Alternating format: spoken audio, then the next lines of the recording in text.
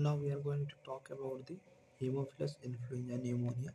We have already talked about our Streptococcus pneumonia. Okay, I mean the pneumonia which is caused by the pneumococcus or the Streptococcus pneumoniae.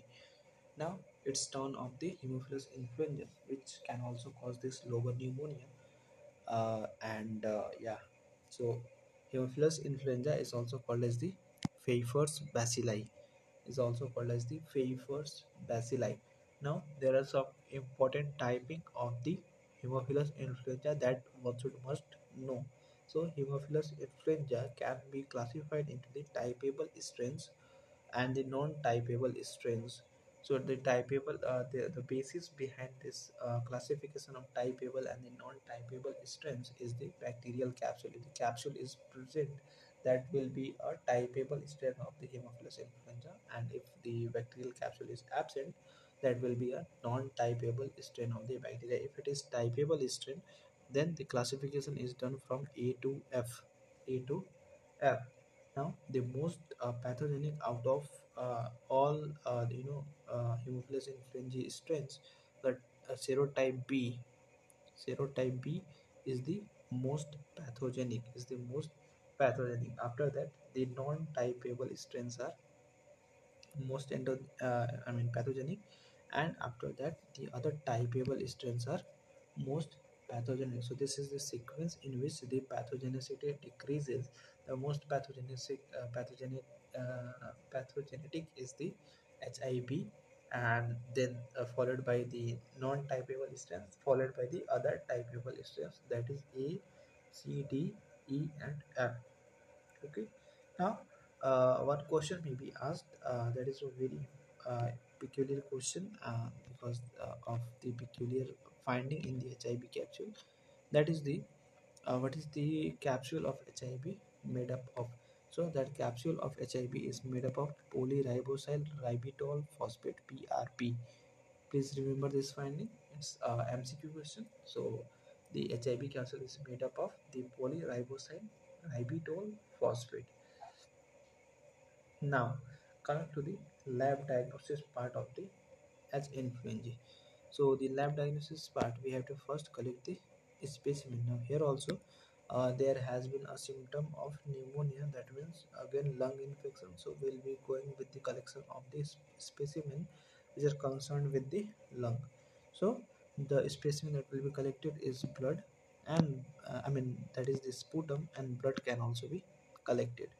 Now, some important point about that specimen is that the specimen should not be refrigerated. Why? Because the Haemophilus influenza is cold sensitive bacteria. That means if you are gonna refrigerate the specimen, that means the Haemophilus influenza will die in the specimen, and the findings in the lab will be falsely negative, and that will you know uh, deviate our deviate our course of treatment for that particular patient.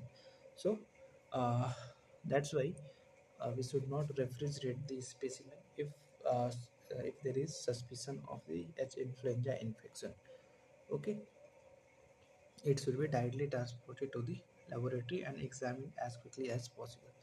Next is the direct microscopy. So with the direct microscopy, when we prepare a graph stain and see it under the microscope, we see that there are pleomorphic gram-negative coccobacilli. Pleomorphic gram-negative coccobacilli. Please remember whole name of the, whole morphology of the bacteria. It is pleomorphic gram-negative coccobacilli. Means it does not have a particular shape. It appears as cocci. It appears as bacilli. uh, as you know so it has such a shape that it cannot be differentiated as either cocci or bacilli, so it is called as coccobacilli. Now coming to the culture. So H. influenzae is also a fastidious bacteria. It's also a cone choosing bacteria, so that's why it also needs some uh, special culture media, enriched media. And there are two factors which are very specific for the Haemophilus influenza. Okay, those two factors are very important for growth of the Haemophilus influenza on the culture media. Those are the factor 10 and factor 5. The factor 10 is also called as hemine, and factor 5 is also called as the nicotinamide adenine dinucleotide, that is NAD. Now that factor 10 or the hemine is present freely in the blood, that is present in the blood plasma, but the factor 5 is present only inside the RBC. And one very important, very peculiar finding is that this factor 5 is also produced by Staph aureus. Okay, so that is a very important finding, and we will utilize this finding in diagnosing or in getting a very important phenomenon with the H. influenzae with help of this Staph aureus bacteria. Okay, next is the enriched media. So the enriched media that is used are the blood agar, chocolate agar, and the blood agar with S. aureus streak. So on the blood agar there is scanty growth. Why? Because there is only factor 10, not the factor 5. In the blood agar the RBCs are not broken, so factor 5 are not released in the media. So that's why there is presence of the factor 10, but the factor 5 is virtually absent. So that's why there is scanty growth. But on the chocolate agar the RBCs are broken up. That means there is factor 5 also and factor 10 also available on the media, so there will be good growth. Plus when there is blood agar with S. aureus streak, then also the factor 10 will be present in blood plasma, and the S. aureus streak will produce the factor 5. So that means on this blood agar with S. aureus streak also there will be good growth of the Haemophilus influenza, and there is a phenomenon seen on the blood agar with Staph aureus streak, that is called as satellitism. Satellitism. We'll see what is satellitism after this. So let's see what is satellitism. So satellitism is uh, this. This is the satellitism. This is the satellitism. See here, when we have make a streak of the Staph aureus in the center, this is the streak of Staph aureus, then the colonies of H. influenzae are these. Okay, so the colonies are decreasing in size from the streak line. Okay, the colonies near the streak of Staph aureus are larger. See here, this is the larger colony, but the colony which are away from the colony which is away from the streak of Staph aureus, that is smaller.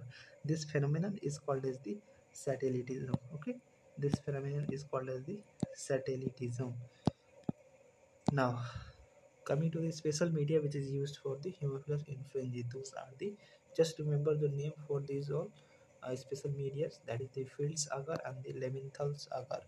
Okay, and these are incubated at 37 degrees centigrade for 48 hours. When we do the culture smear, then the smear is produced on glass slide and it is stained with the gram stain, and it is seen under microscope.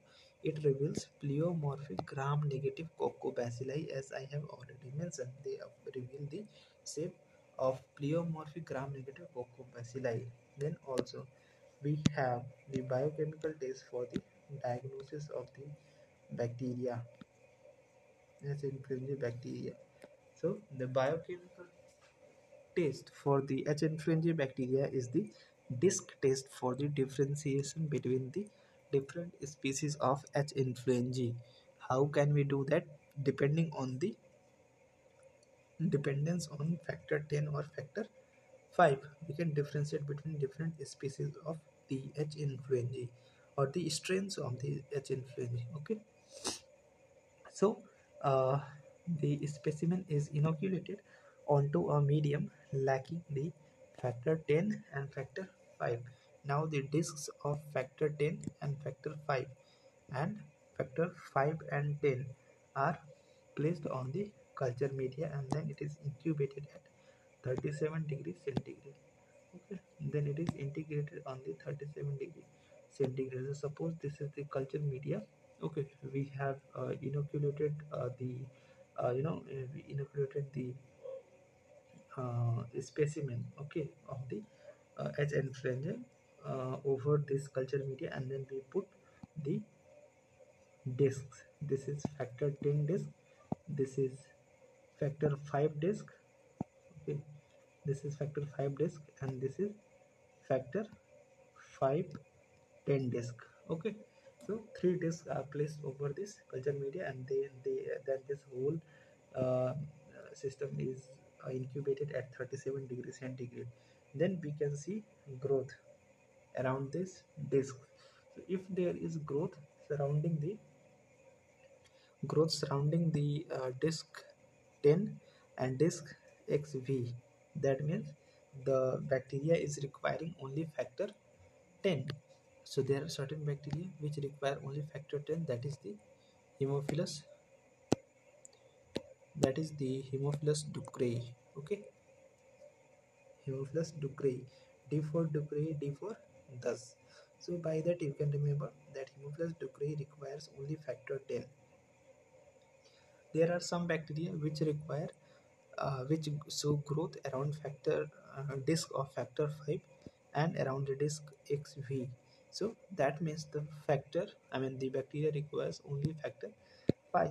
So the bacteria which require only factor 5 are the H. Haemophilus para-influenzae and Haemophilus para-hemolyticus.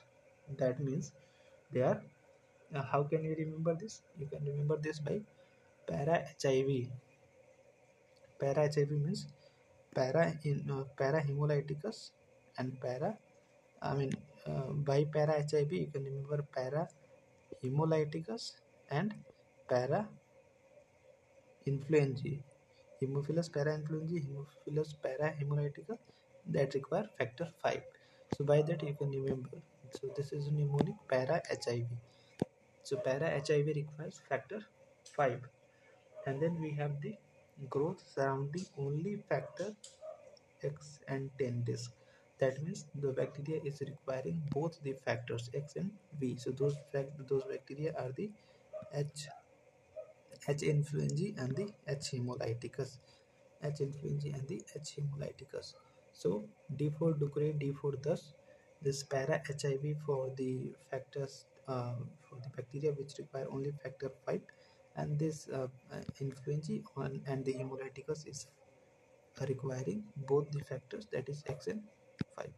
Now we have the some of the molecular methods, that is PCR and the biofire film array, by which you can correctly, specifically, and correctly diagnose the or identify the strain of the bacteria or the species of the bacteria.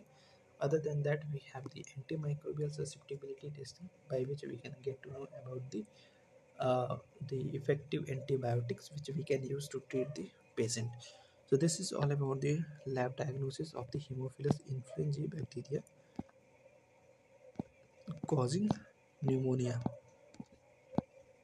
Okay, so that is all about this